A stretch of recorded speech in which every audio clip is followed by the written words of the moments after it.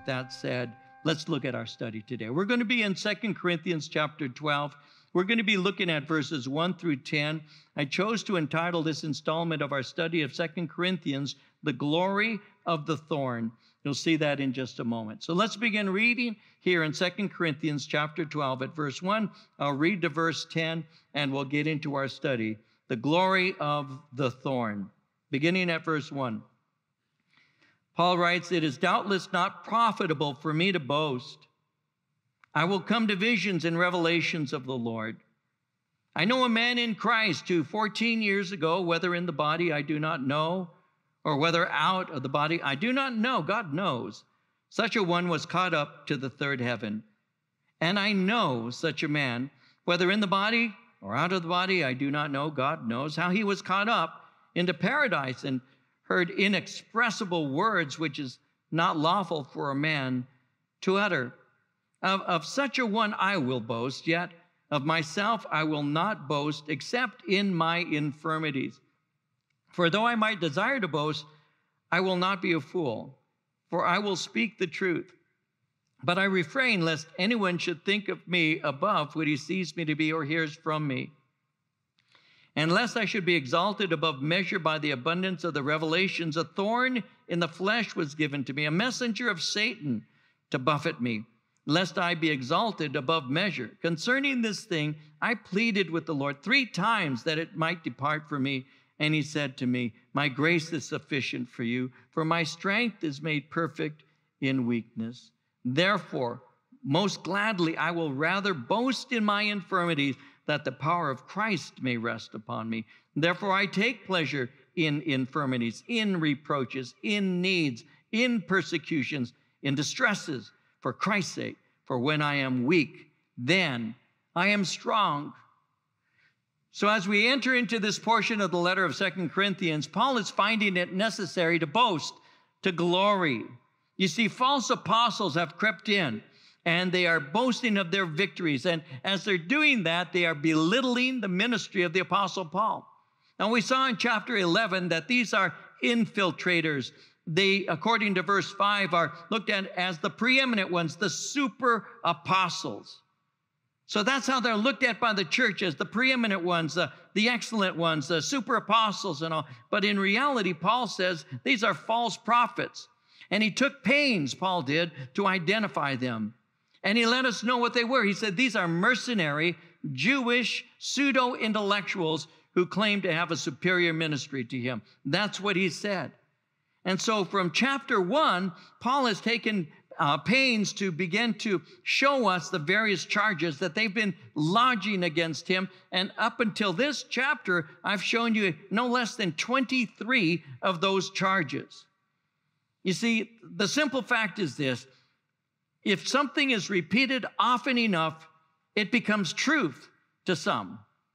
Today, that has been referred to as the illusion of truth effect. It's actually been studied, and it's been labeled. It is the illusion of truth effect. Now, somebody said the illusion of truth effect is the tendency to believe false information to be correct after repeated exposure. Researchers established that people could already know the correct answer at the start of a study, but could be persuaded to believe otherwise through the repetition of a lie. And that's basically what we're seeing right now. A repetition of a lie. Repetition, repetition, repetition, saying the same thing. We're seeing it, and yet people don't want to admit it, or perhaps they think it wrong to even point it out. The fact that they keep on calling the President of the United States a bigot is a repetition of a lie.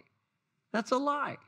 But they repeat it often enough for people to say it's the truth. It's called the illusion of truth effect. It's well documented. You say something often enough, get people to believe it, even a few people, and before you know it, that illusion becomes reality. Even if you know from the beginning that that's not right, you can be persuaded that it is simply by having several people repeating the same thing. We're having that happen right now. It happens all the time. It's a method of propaganda. I learned that when I was a kid, probably 7 years old, We already knew that. If you repeat often enough certain things, it becomes truth to people. And once it becomes truth to a core of people, it's repeated often enough, it becomes substantiated as the truth for others. And in fact, it began as a lie. And these false teachers knew that repeating various charges against Paul would undermine his ministry. Because when a lie is repeated often enough, it becomes fact. So the Corinthians have begun to be influenced by the lies about the Apostle Paul.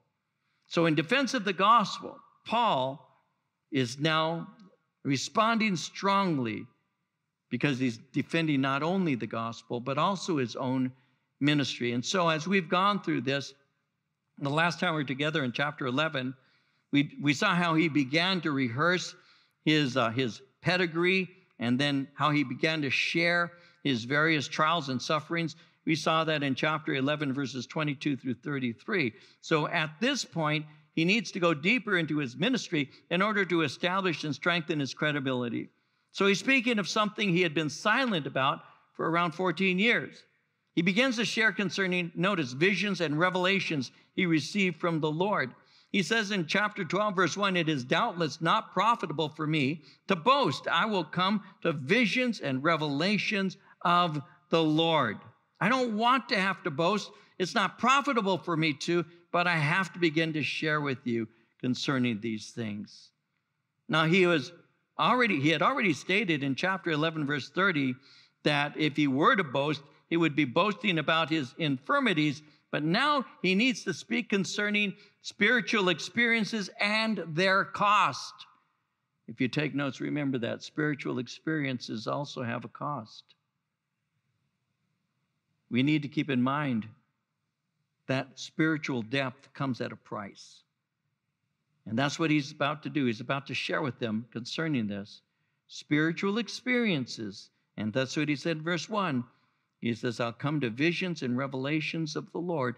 Spiritual experiences come at a price. You know this by looking at Scripture. At the age of 100, there's a man by the name of Abraham. And Abraham, at the age of 100, think about that for a minute, receives a promise that his wife, who's 90 years old, is going to become pregnant. I don't even want to think about that.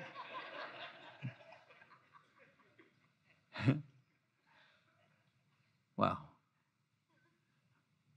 100-year-old man, 90-year-old woman are going to have a baby. Amazing. Well, Sarah becomes pregnant, and the child begins to grow. And at a certain point, God says, it's time to offer him up. Think about that for a moment. God had given this promised child to Abram. He was as good as dead, because at 100 years of age, it's just another way of saying that it's really an impossibility for a 100-year-old man to be having babies, basically. But Hebrews 11:12 says that Abraham was as good as dead when Sarah conceived. But then she gives birth, and then she has a son, Isaac. And God says to him, now it's time for you to offer your son, your only son, in the place that I'll appoint to you. And we see this man, Abram, this old man, with his promised child, going off to Mount Moriah to sacrifice the promise, to sacrifice everything. And so to learn that God is able to raise the dead and all, Abram had to learn it by first being willing to sacrifice his Isaac. And that lesson to Abraham came through great pain. Now, Jacob was Isaac's son, but Jacob was deceptive. As a matter of fact, when you look at the translation of the name Jacob can be translated supplanter. My Bible professor at Biola said you could translate his name sneaky. And when you look at his life, he indeed was a deceiver. He was a supplanter. He connived to take his brother's birthright and to take the blessing of the firstborn son, because he wasn't the firstborn, his brother Esau was. And he connived in order to take it. He took the birthright.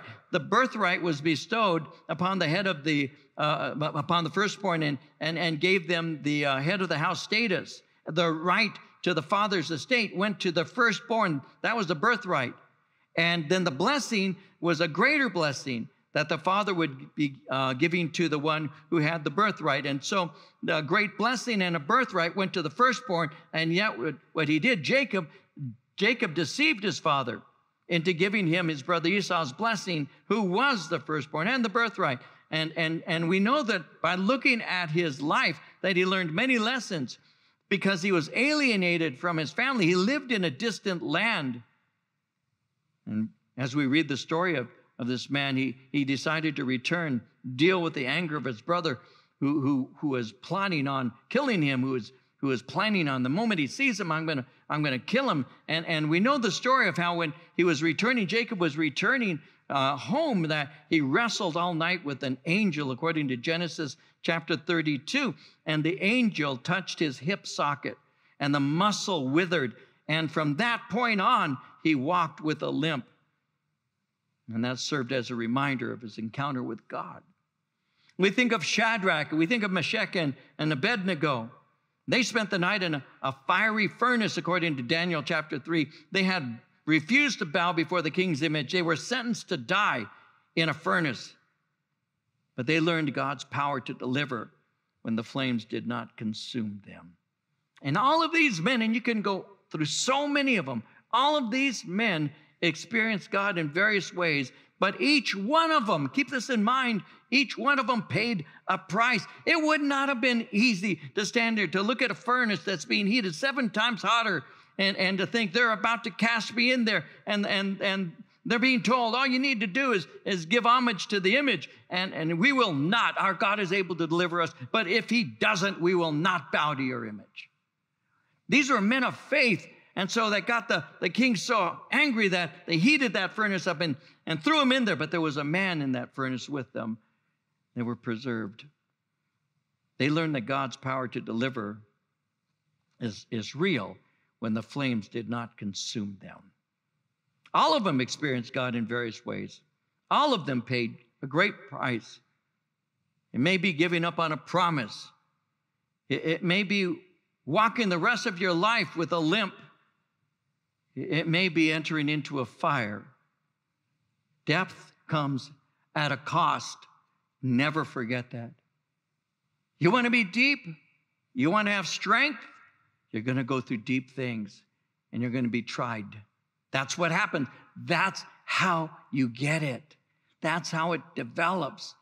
You don't go to bed one night saying, oh, Lord, I just want to be used by you. I want to have deep faith. I want to be used by you in mighty ways. And the next morning have a letter that comes in, oh, we're making you the pastor of this church. No, it doesn't work that way.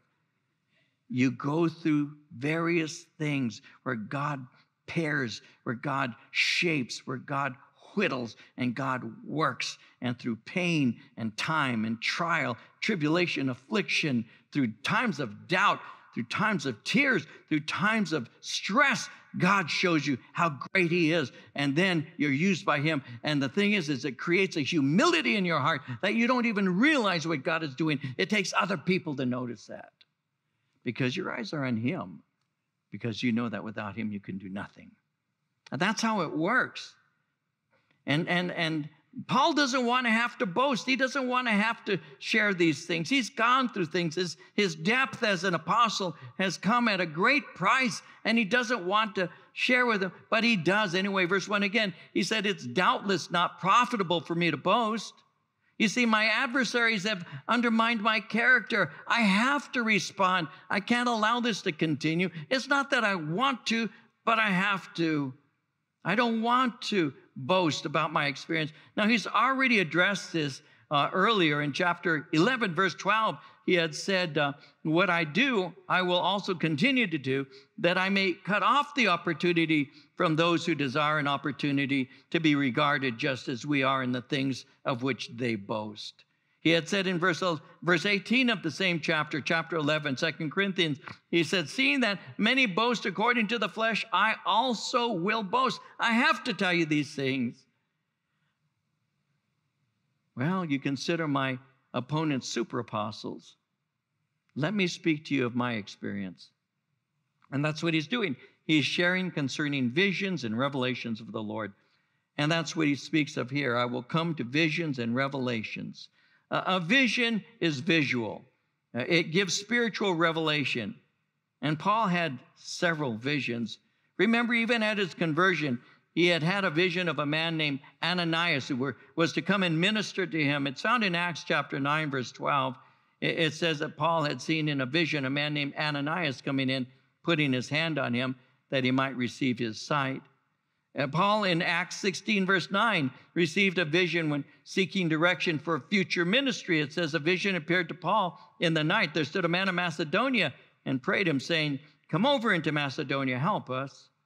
So he had many visions. We could go through others, but we'll stay with those two. He also had revelations.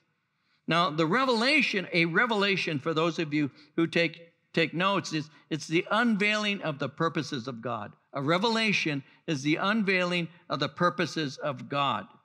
In Galatians 1, 11 and 12, he said, I want you to know, brothers, that the gospel I preached is not something that man made up. I did not receive it from any man, nor was I taught it. Rather, I received it by revelation from Jesus Christ. It was the unveiling of God's purposes. And so he says, we're going to speak now concerning visions and revelations. It's not profitable for me to boast, but I'm going to have to share these things with you. Then he says in verse 2, I know a man in Christ who 14 years ago, whether in the body I do not know, whether out of the body I don't know, God knows, such a one was caught up to the third heaven.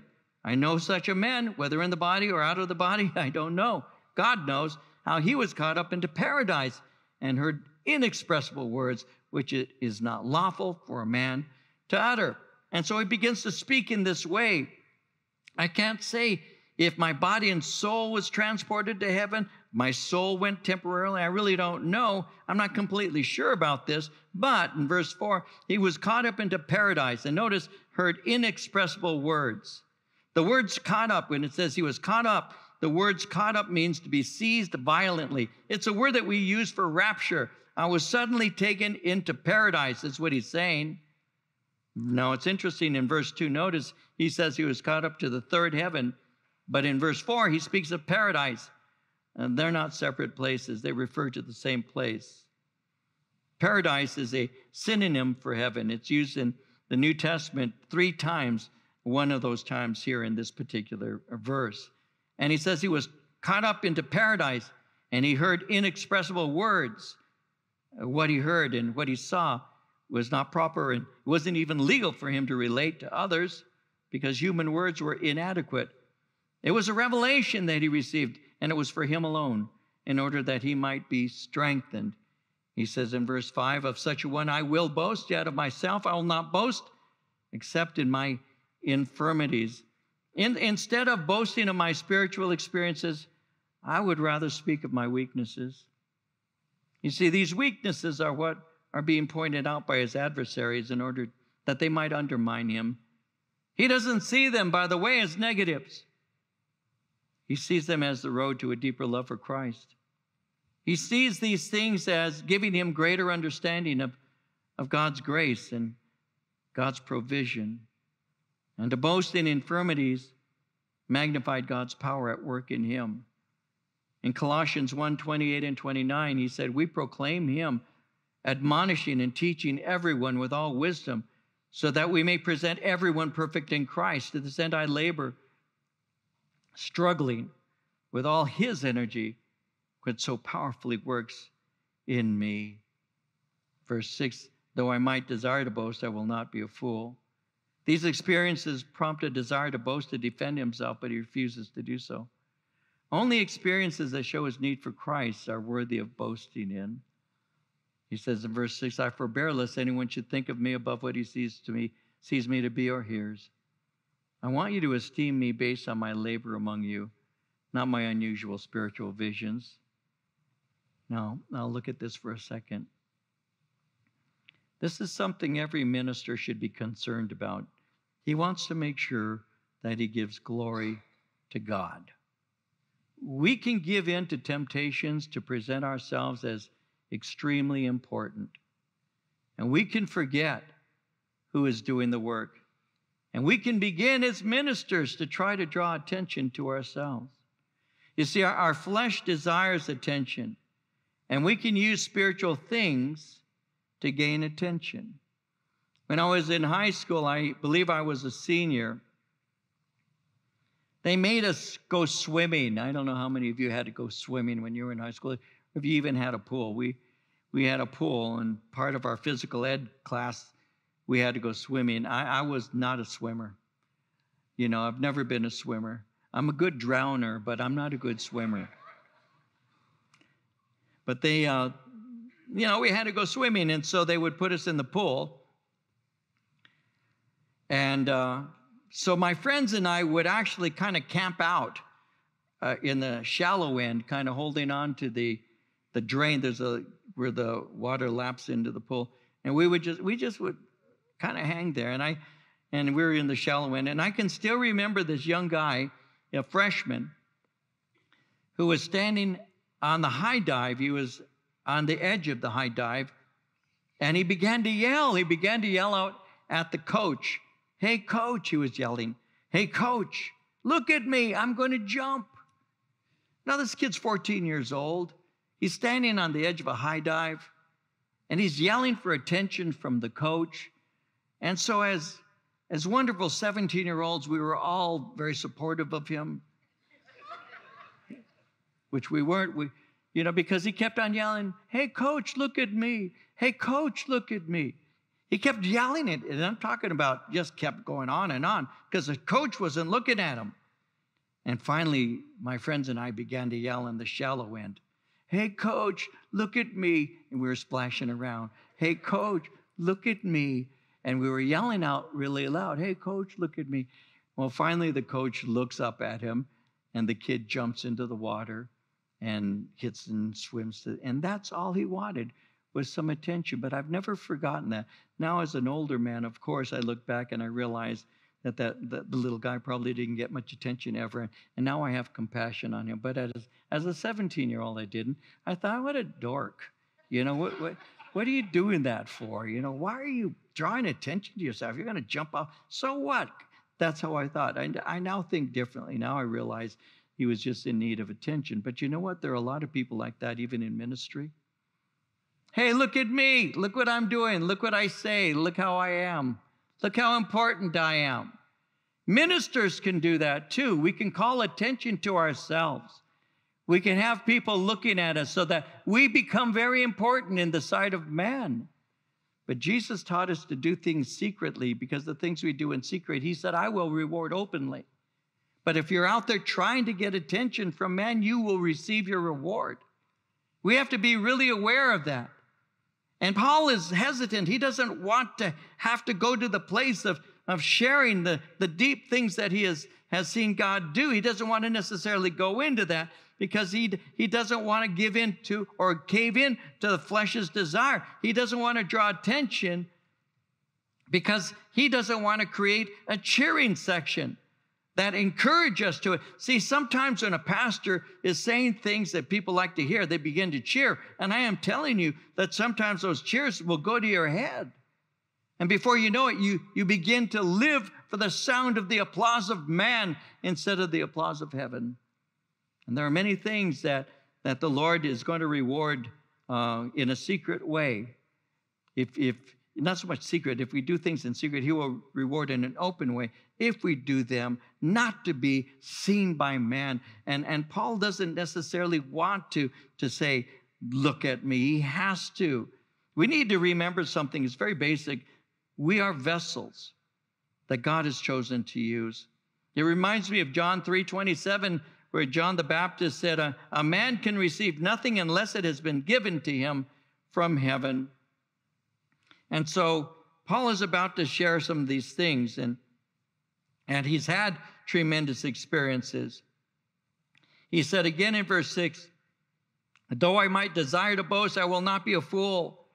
I will speak the truth, but I refrain, lest anyone should think of me above what he sees me to be or hears from me. I don't want the appreciation and applause of man, and I don't want to be looked at as being your superstar, your hero.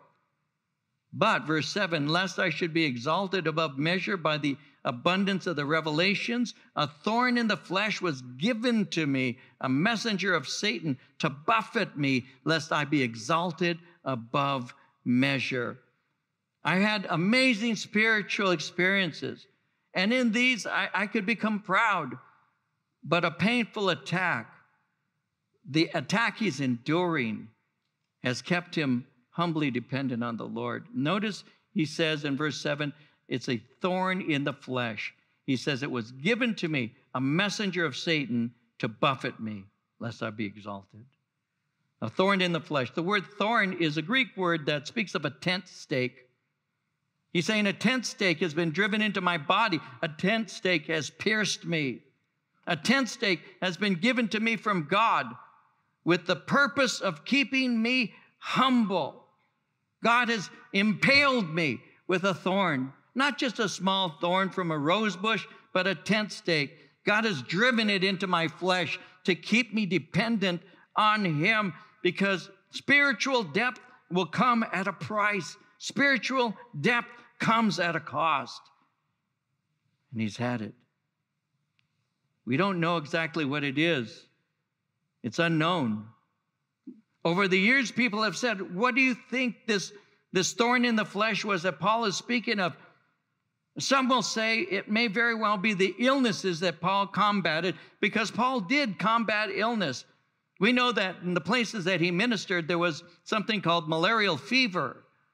And the malarial fever that he could have contacted could actually send him into delirium and give to him tremors. It's been said that headaches accompanied malarial fever, and they're described as a red hot bar in the forehead. He could have contacted malaria on one of his many mission journeys. There are others who speak concerning his eyes. It is possible that he had diseased eyes. That's what he may have been referring to in his letter to the Galatians in chapter 4, when he said in verse 13, you know how through infirmity of the flesh I preached the gospel to you at the first. And he went on to say in verse 15, whereas then the blessedness you spoke of, I bear you record, that if it had been possible, you would have plucked out your own eyes and given them to me. It's possible he had diseased eyes, because at the very end he says, see with what large letters I write. And he's speaking concerning his printing was large, and many would say that's because he couldn't see. So it's very possible that this infirmity of the flesh was a disease that he had in his eyes. There are those who contend that it's a demonic attack on Paul. Notice with me that the thorn is referred to as a messenger of Satan. The word messenger is angelos. It's used 188 times in the New Testament, but 180 of those times refers to an angel. It's possible this thorn in the flesh was a demonic attack on Paul. And then finally, it could very well have been a person that was attacking him. It might have been a demonized man, a ringleader in opposition in Corinth. And he could have been used to undermine Paul's ministry, to tear up the church. And Paul would see this as a demonic attack, extremely painful to him. But notice with me, it was sent from God, but identified as a messenger of Satan. So here's something for you. God can give permission to the evil one to come against a believer. We know that by just reading the book of Job. In the first 2 chapters, you see that. On the day when the sons of God came to appear before him, amongst them was Satan. And God begins to interrogate Satan. Where have you been? What have you been up to? And I've been going to and fro throughout the earth. Have you considered my servant Job? He's a righteous man. All of this is in what is called the interrogative. It's questioning. It's the authority of God speaking to a lesser. And God is calling him into account. Tell me what you've been up to, because I know you've been up to no good. Give a report on what you've been doing. I've been going to and fro. Did you weigh him That's what the word consider means. Did you look at him? Find a weakness in him? Did you weigh him? Did you consider him? Yes, I did. It's all right there in Scripture. Yes, I did. I've been up to no good. I've been going to and fro throughout the earth. Have you seen my servant Job? He's a righteous man, upright. Nobody like him. Yes, I have. What do you think about him? You put a hedge around him. You've put a hedge around him and all that he has. And in chapter 1 and chapter 2, you see where God allows the enemy to take everything he has. He took his wealth, even his children. And then the second chapter, he took his health. He said, you can have these things, but you cannot kill him. The enemy was given permission to come against Job, a righteous man who hates evil and brings honor to God.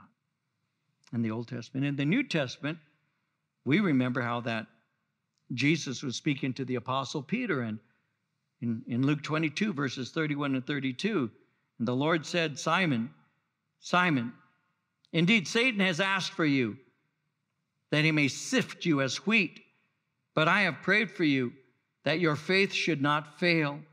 And when you have returned to me, strengthen your brethren. Simon, Simon, Satan asked for you and has obtained permission to sift you. That's what the literal translation is. He has asked for you, obtained permission. He will sift you. He is gonna work you over. The enemy can be given permission to work you over.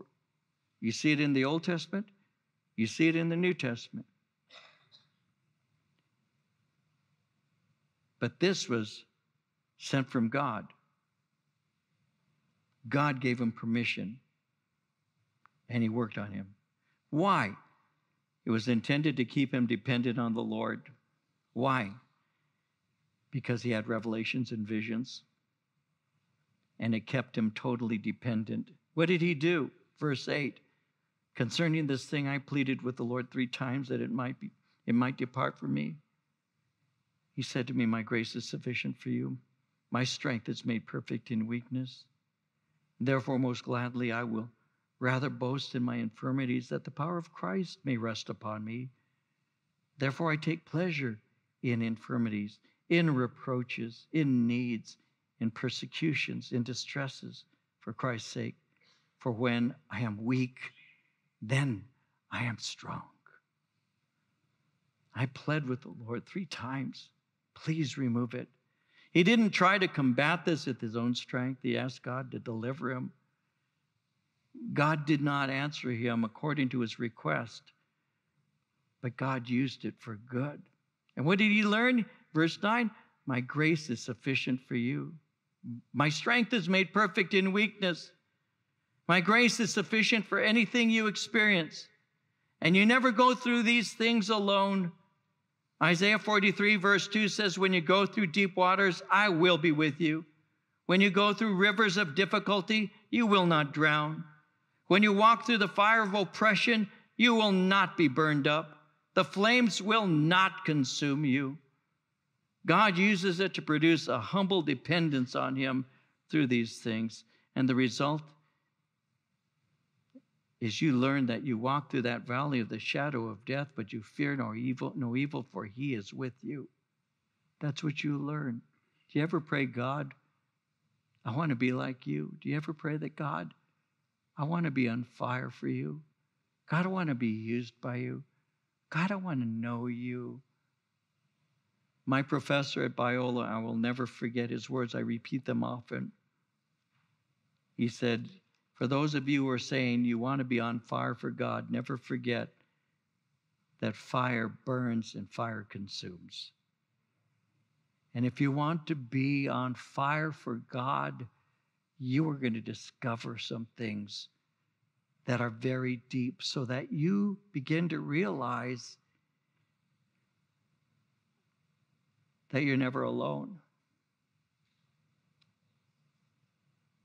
That he never leaves you, nor does he ever forsake you. That your strength is made perfect in weakness.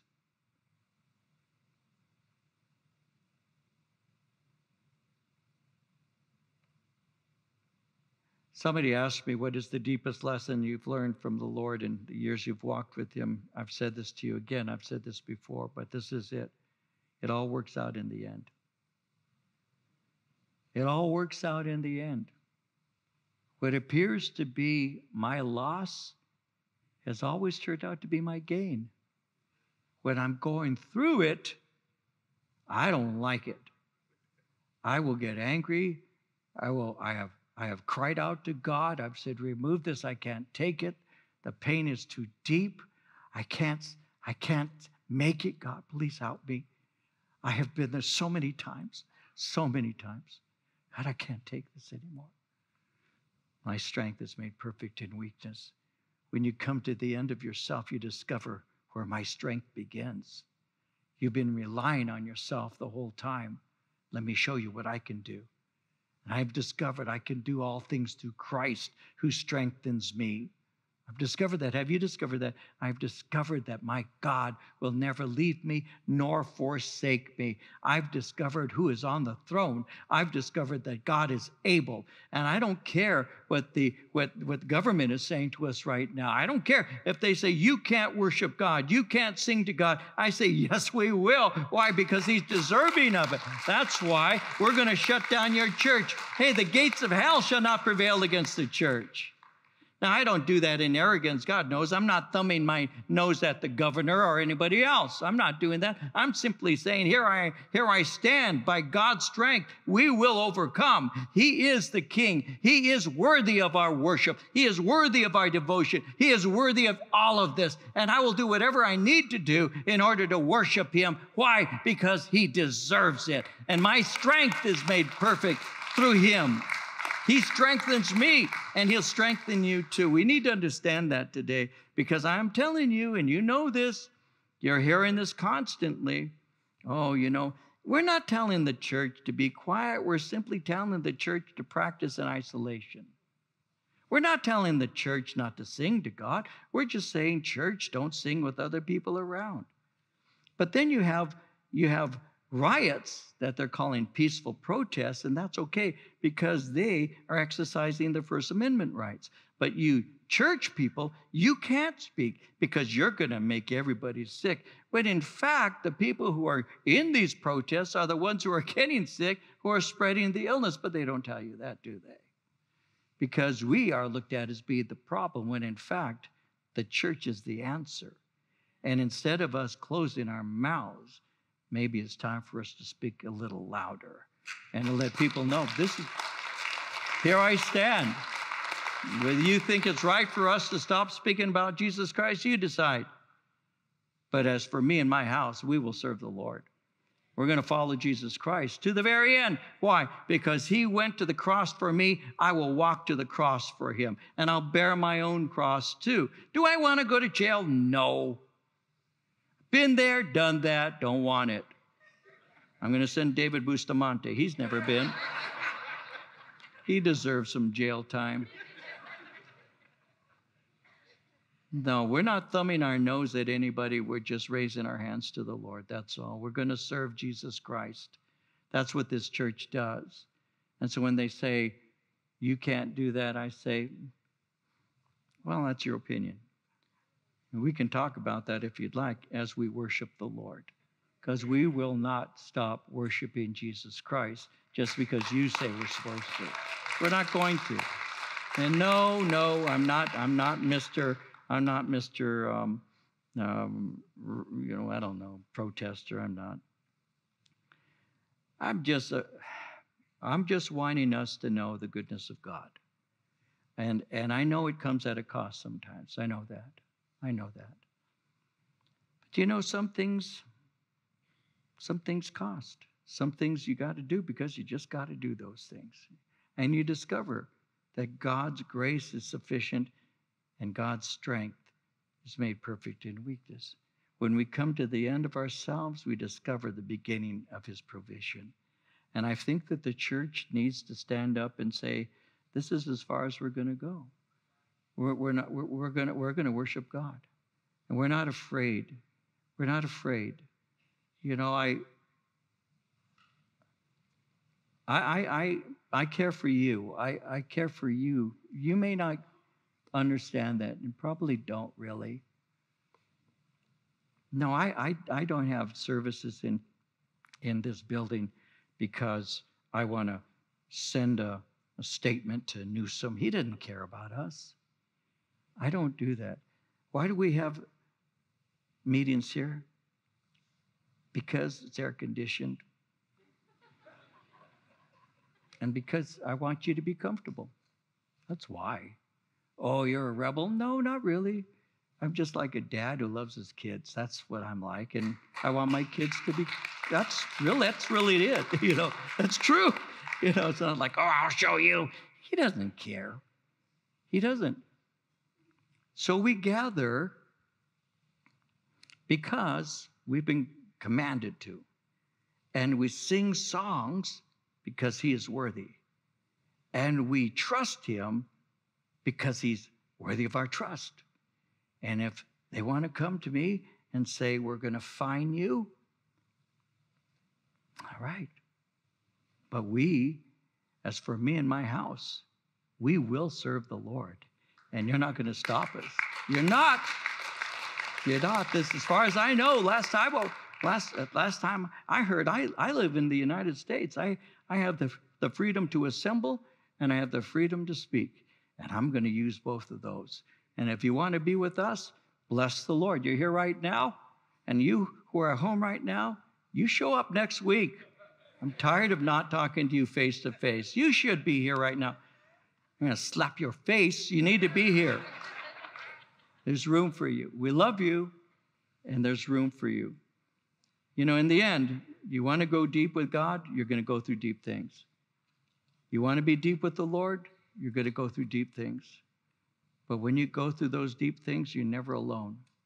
When you go through those deep things, he's with you. He never leaves you. He never forsakes you.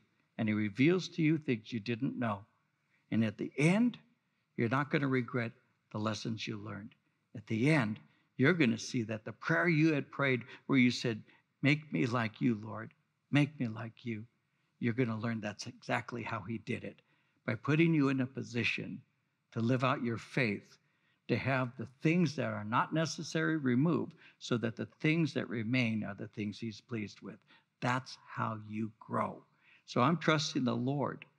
No matter what I go through, I know the end is good.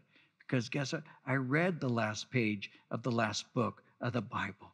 We win with Jesus Christ. I learned that. And because I learned that, I will live that. I am more than a conqueror in Jesus Christ. I am a victor in him, not a victim. And he will be with me as I walk no matter where I go, and he'll be with you too. And Paul's simply saying, I had so many things that I've seen, so many things that I've done, that the Lord has kept me dependent on him. He said, because in my weakness, that's when I discovered the strength of God. And that's what we do too, guys. When you discover how weak you are, it's exactly where you begin to see how deep and strong he is. Do you want to know how strong the Lord is? He's going to allow you to see how weak you are. And when you discover that, now you know how to worship this great God who's with you, never leaves you, and he won't forsake you because he loves you. And in Christ, we are more than conquerors because he loved us. Don't forget that. That's what it means for us to be a Christian. We follow Jesus first and foremost, forever. And one of these days, we will hear him say, well done, my good, my faithful servant. And man, when we hear that, it's all worth it. It's all worth it. It's all worth it.